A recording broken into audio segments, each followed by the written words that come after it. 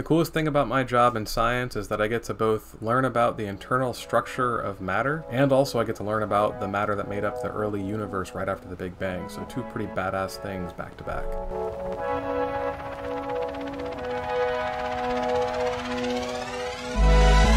One of the coolest things I've ever done is actually gotten to help build an entire detector system for our experiment. Our experiment is a giant digital camera, essentially, that takes pictures of particle collisions, and this digital camera is about 4 stories tall. It's humongous, and it has lots of different types of particle detectors inside, and I got to help construct one of those sub-detectors over a 2-year period, and that was pretty amazing. One of the things that I still find cool about a month out of each year is when I get to go and take a shift at the particle accelerator, and I get to see a live feed of actual particle collisions taking place inside of our detector. And that is really awesome to see that happening in real time, to see all these components somehow all working together perfectly in order to